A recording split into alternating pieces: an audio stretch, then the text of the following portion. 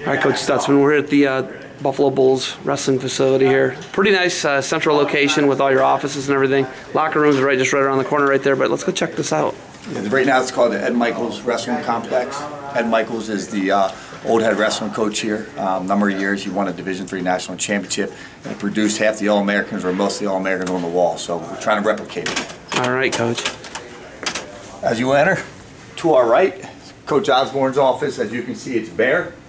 He needs to do some little bit of home decoration, but he's working on it. I got him working hard, so hopefully he gets it decorated soon so we get some recruits.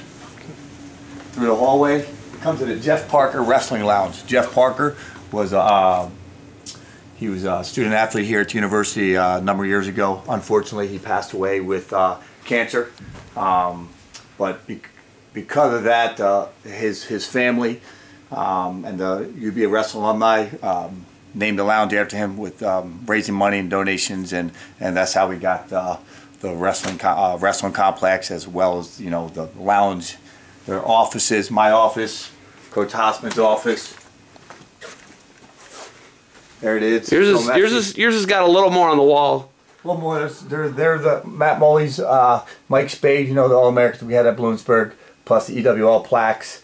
My daughters, my wives, my wife,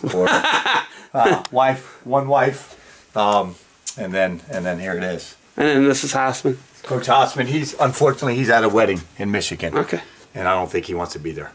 Well, let's go check. Let's go check the room out. So we leave all this. You're right here. Right here. The offices are right here. The restrooms right here. The locker rooms, the weight room, everything's closed, centrally located.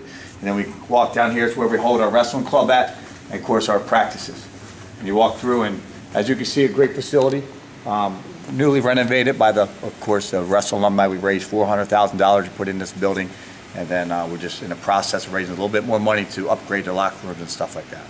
So you guys got 2 full mats in here, and you said that there's going to be some stuff done in the future, potentially. But I like this little nook right here. Yep. Coach, where you can bring the guys in and torture them a little bit. Yeah, here's what, morning workouts a little bit when we do individuals. Here's our conditioning. There's some training room stuff in here. You can get tape. We bring some tape. We get our weightlifting. So everything we got's right here. Everything we need as far as strength conditioning, as far as wrestling wise, offices. We don't have to go far to do what we need to do. So and you guys got you got the delayed. You have the video system here. I saw that. System. So the good thing about the video system right now is that we can. Of course, you could put guys through workouts, and you could tape it, and you can video it, and then you can put it up on a screen and kind of show them what they're doing right and what they're doing wrong.